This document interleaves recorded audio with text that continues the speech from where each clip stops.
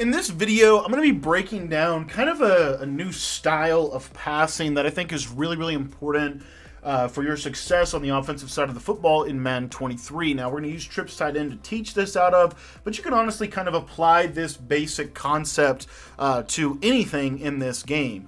And the concept is essentially West Coast passing.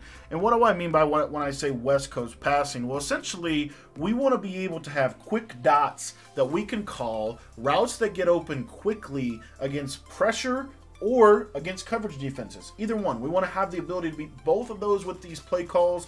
And so I'm going to show you in this video one of my favorite personal, just simple quick reads that I really like out of the play PA slot corner. I think PA slot corner is probably one of the most versatile passing plays in this game because it gives you routes that you can really use in a lot of different ways. So we're going to use trips tight end to teach this. If you want to get my full trips tight end offensive ebook, make sure that you are in our Patreon page. If you're not in the Patreon page, it's only $10 to sign up, and you get access to all of my Madden 23 offensive and defensive ebooks. I've got 9 currently, and we're going to be releasing our 10th ebook early next week, so really excited about that. And again, if you want to check that out, link is down in the description. Okay.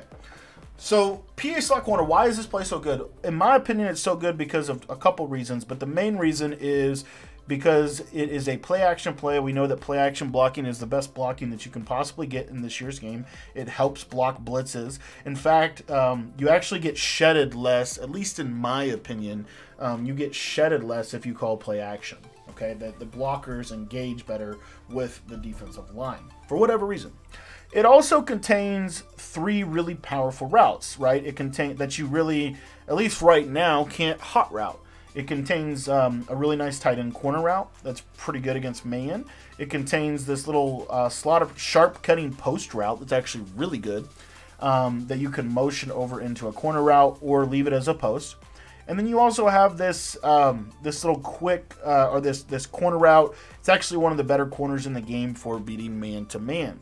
So you'll see here, I don't think I have outside apprentice, but the corner route that you get in this specific play is a little bit better for beating man coverage. So with all that in mind, that is really that's kind of why this formation is really powerful. And so like I said in the intro, I wanted to kind of introduce to you essentially a new method for passing the football, and that is quick passing. We want to basically make sure that we're having quick reads that can get open against any defense. So one of my favorite setups for this play currently is basically this. I love to double drag. I think that mesh this year is really good. So if you do the double drags over the middle, they will kind of help you get some separation against man. And then I'm going to motion this outside receiver across the formation, and I'm going to put my running back on a wheel. Now from here, you kind of have some choices with what you want to do with that solo receiver. You could put him on a C route. You could put him on a streak, which I think is really underrated. And then you could put him on an out route. I think out routes, these little quick outs, do a great job still at pulling zones. You know, you could put him on a post if you want to, but I think the post just takes a long time to get open. So my personal thing that we're going to do here is we're just going to put him on a quick fade, quick streak, okay? So what we're looking for on this play is we're going to look to our running back first. That's kind of our quick snap read. And then we're going to look to our mesh. So, and then from there, once we read the mesh, we're going to go to this post route. About that time, that's when that will be coming open. So we're going to look to our running back here, not there, but you see our drag to our tight end is wide open. Now, why is this play so good against the blitz? Because again, if you think about it, the actual routes, they just get open faster.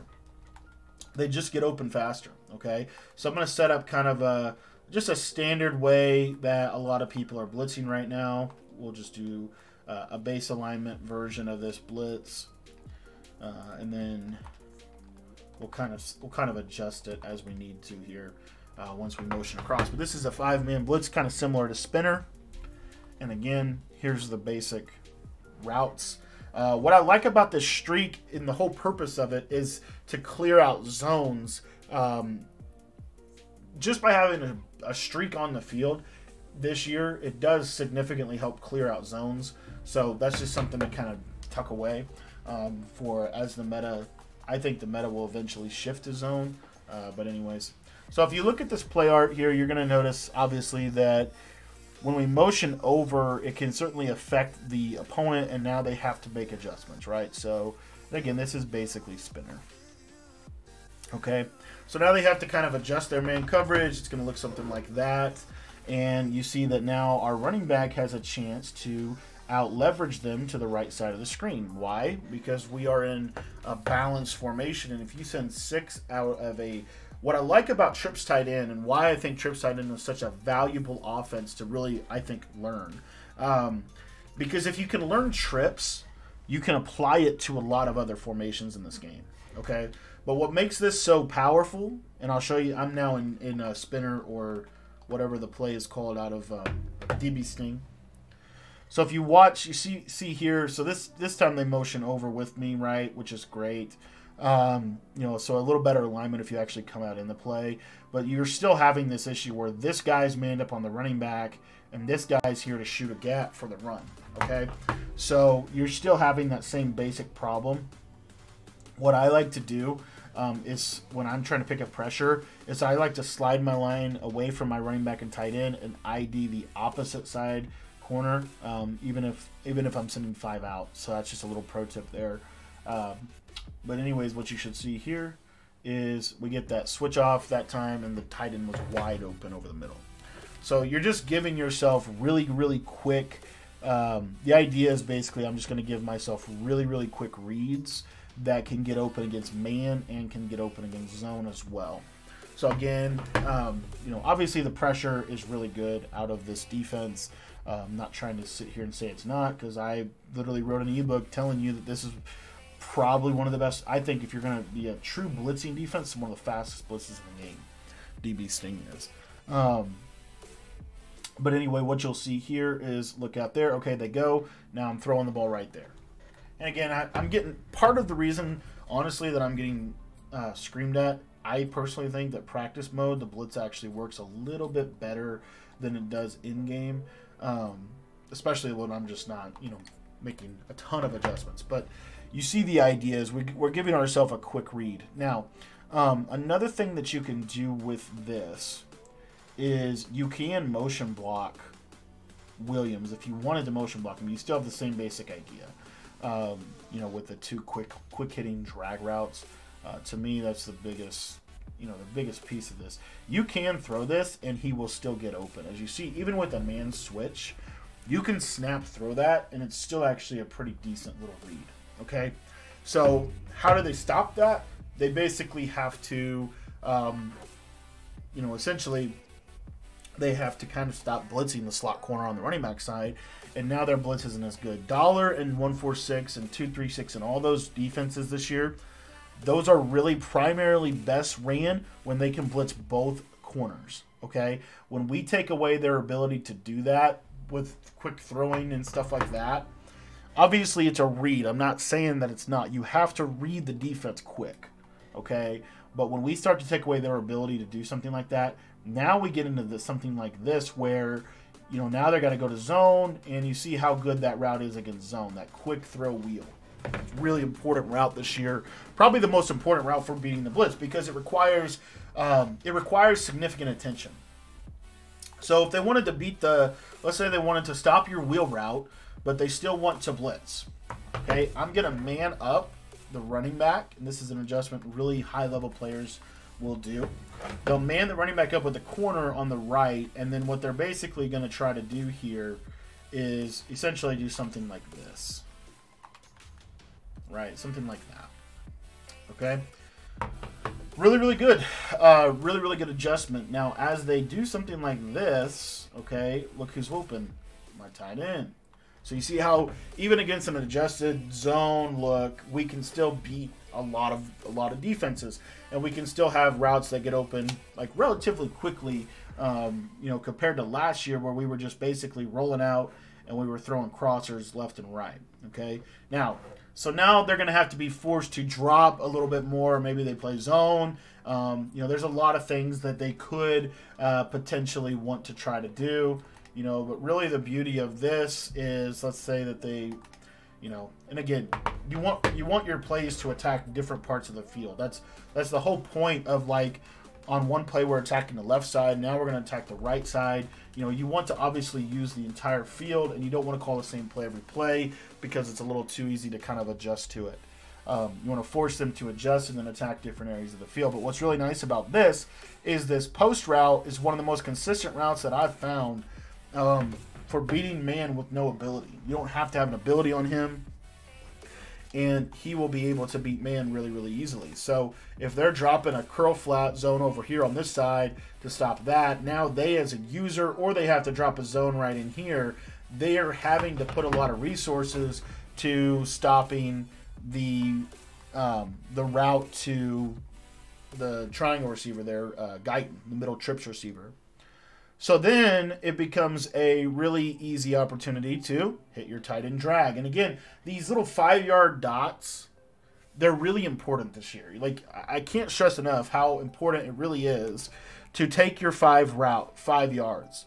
Like, take your 5-yard dot and be happy with it, honestly. You could also do something that looks kind of like this. This is kind of a variation of this setup, which I think is actually pretty decent. You know, do something like this right here. This circle receiver will clear out zones, and then you can throw that kind of in that window. But essentially the idea here is, again, you've got to give yourself quick reads. Like, I can't stress that enough. Like, it's so important this year to give yourself a quick read. So like back to the out route for just a minute. I think the out route is really underrated because obviously man is going to guard it, right? But if they're not a man, I could throw that real quick, get it out there quick. You know, now they have to adjust. They have to man him up, or they have to, there's a lot of things that they have to do, you know, to stop that, right? And then we have our wheel route, which is going to kind of serve as a makeshift streak. And I'll show you that. So this is cover 4 now.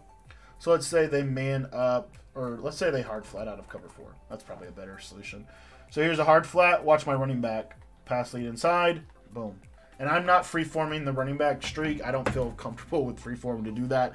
I will say the running back wheel or the running back streak, if you do put him on a streak, it's a little bit of a tender throw this year. It's a little bit more hard or more difficult to throw that.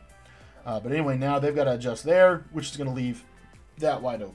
So you see how we're kind of like funneling their adjustments and knowing they have to do a very specific thing to stop what we're trying to do. So let me give you an example. So again, they're going to go to this, and then they're going to basically man up. I'm going to motion this guy over. You know, maybe they man up this out route. Okay, that's pretty common. It's a pretty common adjustment. So they're going to man this guy up. Well, now their user in the middle of the field is going to get high load in the middle of the field, right? So now my user has to go guard the wheel. Okay, because the wheel will attack zone, or they have to man the wheel up, right? So maybe they do something like this. And you see how we're going to kind of over adjust a little bit. They're going to user the big play, which is the post, of course, and watch what happens in this concept. Now look who's wide open. So you see how we're kind of like attacking every little area of the field quick? I think that's a really important tip. I think it's something that's going to help your offense a ton. Guys, we're out of time for today. I wanted to go into some other stuff, but we'll do that. We'll save that for a later video. Thank you so much for watching this. If you want to get our full trips tied in ebook, make sure you join our Patreon. Link is down below. It's only $10. And again, like I said, it gets you access to all the ebooks and all the updates to those ebooks as long as you are a member.